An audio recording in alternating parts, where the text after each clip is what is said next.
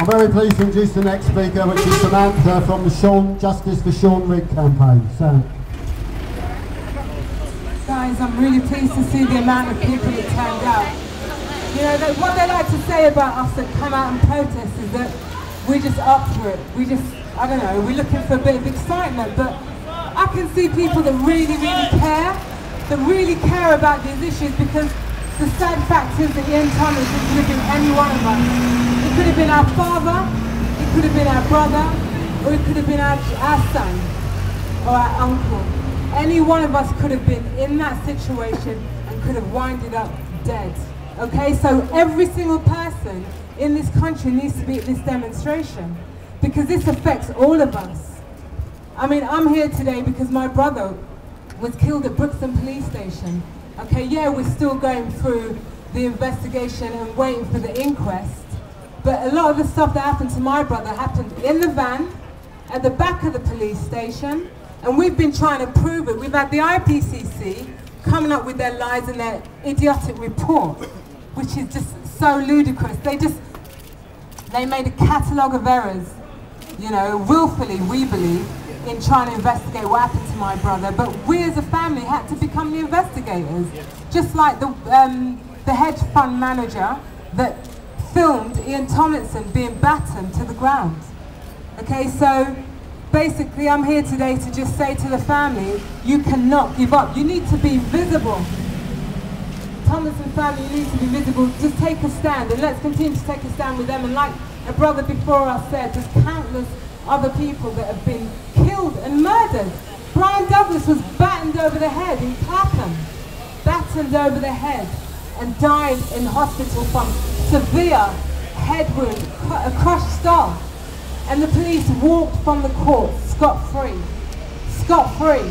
That was in 1995. And he was looking real smug right as he walked past the family. Big smile on his face. Christopher Alder was left to die on the floor of a police custody suite. The whole world panorama aired it. Everybody was outraged. And the sad thing what happens is after a while, it gets forgotten. It gets buried. And this is one of their tactics. Delay. Delay, delay, string it out, long it out, let everybody get tired, fed up, forget about it, impartial, we just don't care anymore. Do you know what I mean? But we should continue to care, like every single person here. And I hope the police, you police in uniform today, I hope you're listening to every word that's said, because you are in authority. And we're pleading with you to do your job and to expose the criminals within. Don't follow what they're telling you to do. Do what is right. God is our judge. Okay? Nothing is hidden that will not be revealed. And what is happening, there's been a pot of blood that has been spilt. And it is right overflowing over the top. And that is why the people of this country are rising up.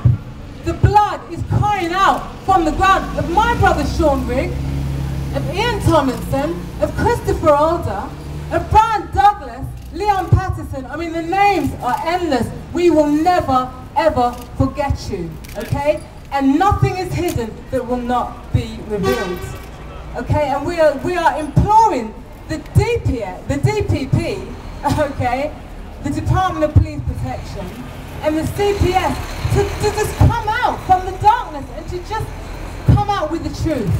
Stop hiding. We're imploring the government to do national inquiry into all of these deaths. And do you know something?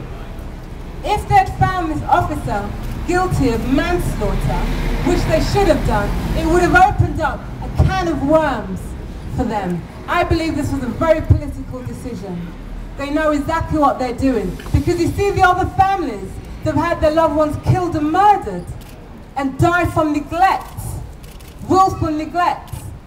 We would come out and we would say, right, there is a prosecution here. Now open up our case. There are much worse cases than this. My heart goes out for the Tomlinson family.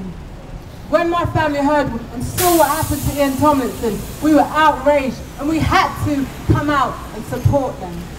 Okay? There's been far worse cases than what we saw happen to Ian Tomlinson. Behind closed doors, they do worse. We all know that. Some of you have lived to tell the tale of police brutality. And if you live to tell the tale, you're lucky. Sometimes you get compensation. But if you die, a dead man cannot speak, can he?